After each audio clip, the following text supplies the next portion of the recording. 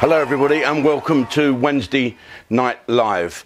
First of all, a couple of things. I do read the comments on YouTube. So, to some of you, but some of you, great. Thank you. I hope you feel that this show's pretty measured and I ask a question rather than just give people my own opinion. Imagine having your own opinion and being a South East London right-wing comedian. I've been looking at some stuff. That Nish Kumar don't like me. I'm really pleased. Right, the other thing is, yeah, I apologise for the glasses being on the wonk. Someone said one of my ear holes was up the other. It's like the old joke, isn't it? What happens if you cut a man's ears off? He goes blind because his hat falls over his head. But no, it's because I've got so many glasses. I've got looking out the window glasses where I can look out the window and see things. And but I can't read. I have to have extensions on my arm to read like that. And etc, etc. I remember doing an eye test to get my driving licence in Dubai, and my eyes are shit, right? And I didn't have my glasses at the time. I didn't have glasses, but they were just shit. I always thought I was permanently hungover, you know, and you're fucking like that. And so I went in to have my eye test, and unless you passed your eye test, you couldn't get a driving licence in Dubai. And I thought, well, good, I can start again here, do, you know, my other driving licence, more points than Crystal Palace, that ain't hard. And so I stood there thinking, oh, shit, I'm not going to do this. And I stood behind a bloke.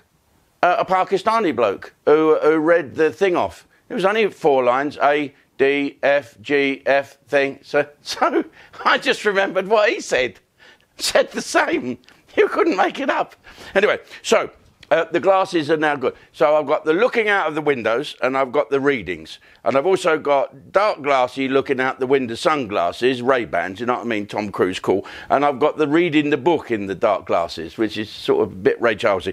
But here we go. Okay, so before we start, next Sunday, right, because JDTV is having a bit of a facelift.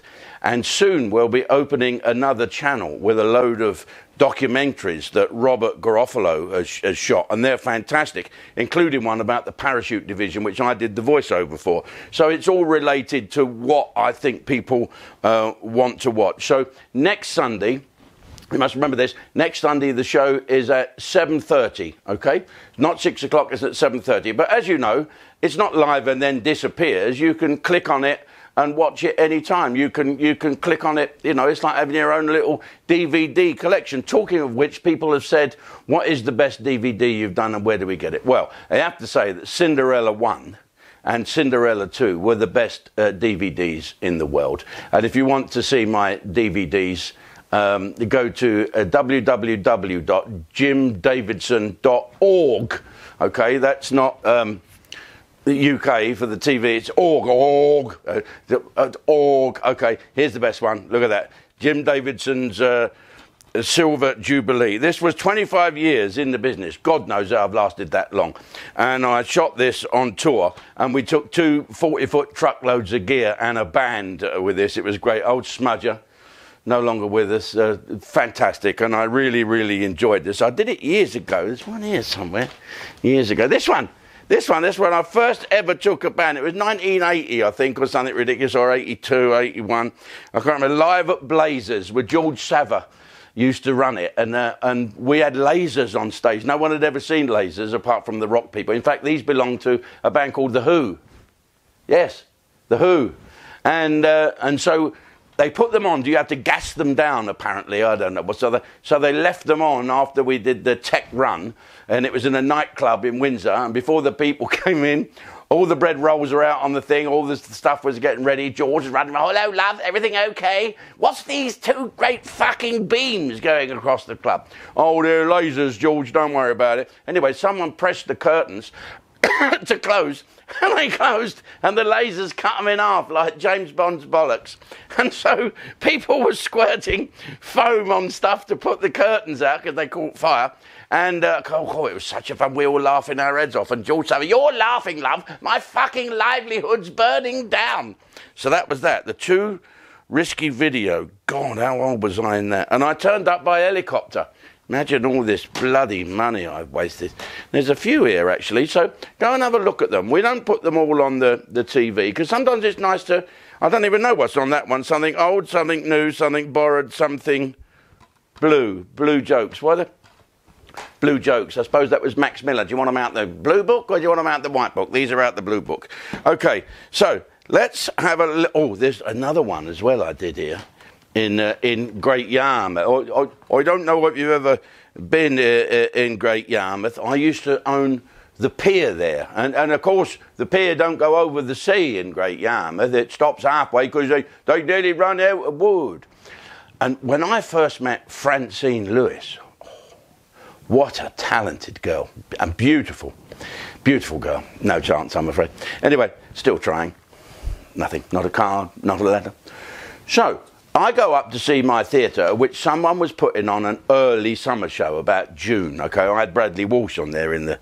after that bit. But the early bit, would you believe it, to the shame of myself, and I'm going to have to dig myself up and look round for any statues of me and pull them down, was the black and white minstrel show. Now, I just owned the theatre. I'm just having a cop-out here. I take the knee, and I would say that it was a pile of shit, that black and white minstrel show. Never really liked it, but it was packed.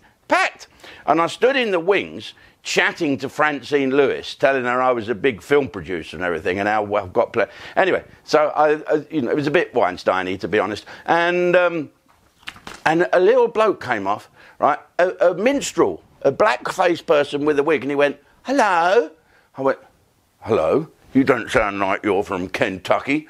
He went, "It's me, Simon." I still didn't put two and two together. So he lifted the little bit of black wig up. There was a white bit there, as if that would make any fucking difference. "Simon." I said, "Oh, Simon Bashford. Do you remember me? I did the pantomime with you. I was the ugly sister." "Oh, yeah." And you, a dirty bugger, kept pulling his skirt up to the people in the front row, played it like a drag act. He was fantastic, actually. And now he's a black and white minstrel. And I said, "How's it going?" "Oh, it's fucking awful. No one's..." He's light on his feet, obviously. "No one's been paid any bloody money by the producer. No, the laser people, they've all gone. The lighting people, they've packed up. They won't do anything. And it's fucking awful. I tell you, it's freezing up here. It's fucking awful. I've never started..." "Oh, just a minute." And he walked on stage and went, "We toss and tail and we land in jail." And walked back off 2 foot and started fucking... Oh, well, I'm telling you, I'm going to fucking turn it. I've never seen a transformation like it. This is show business, folks. Even though the black and white minstrels are put where they belong in the bin. Even though Lenny Henry, Sir Lenny Henry, that's a box to tick, isn't it? Eh? Sir Lenny Henry was involved in it. I'm sure he didn't know any better then. And now he's moved on. He's a fantastic comedian, of course. I'm going to speak now to the government. Boris and people from the government, you've got to open theatres, okay? I've noticed that the convids are dropping. 730 new cases in a country of 60 million, growing by 1,000 every day from Dover, obviously. You've got to open the theatres. But don't just say they're opening now and they can only do half business, because that's no good. They don't have half business. They need full business. They need full business to work. Not only that, you can't just say they're open tomorrow and put a show on. It takes 6 months to sell a show. So please, Boris, please, Rishi, you're a great Chancellor, Spock. Please tell Boris we need the theatres open in January. January, February, but let's do it now. Have a guess. Spin the wheel. How many lives will be involved? Otherwise, the industry, as people call it will be over. It will be forgotten. You know, me, I've not worked since last March, and I won't work until next year. I might not even do that unless people open the theatres now. All those cruise ships that are parked up in Weymouth, all the dancers, all the technicians, all the waiters, all the everybody is out of work. We've got to start taking a chance. We'll take precautions, and we'll get the theatres open, Boris, for Christ's sake. Okay then? Right. Okay then, you YouTubers. Don't forget, it's a bit later next Sunday. See you then. I don't care, do I?